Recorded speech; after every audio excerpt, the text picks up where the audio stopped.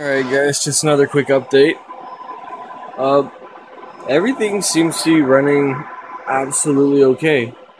This this guy here is doing wonderfully at doing my firewall and VPN. It's scanning for viruses and all that. This is doing a wonderful job at running my well, I can't really say who, but a client and a few websites. The card for that should be in the mail within 3 days.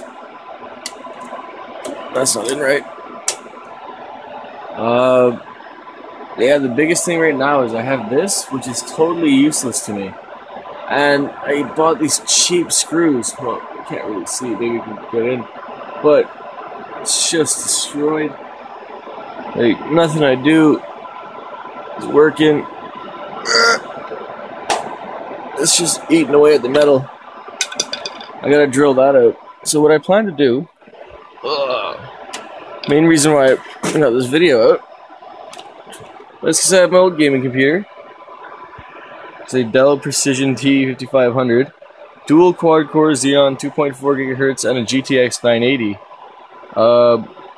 It's got a SSD in it. It's got a 3 TB drive, etc., etc. That's actually gonna be virtualized. It's gonna have it's like a quad core or like an 8 core. It's got 16 threads, so I'll give it an 8 thread gaming computer, and I'll be able to stream that around my house.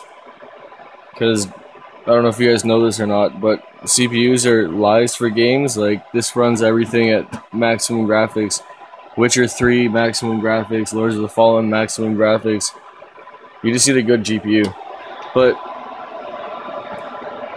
that is being blocked. I thought maybe I can disassemble that shelf, but I actually wound up losing the screws for it because they fell down. And I can't take this shelf out unless I get this out. I can't get this in here unless I take that shelf out.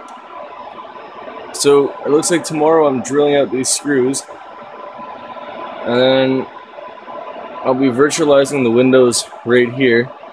The windows I eventually will be hooked up to, I guess, this, and this will be giving the data to the windows, but it'll also be hooked up to here with a network share.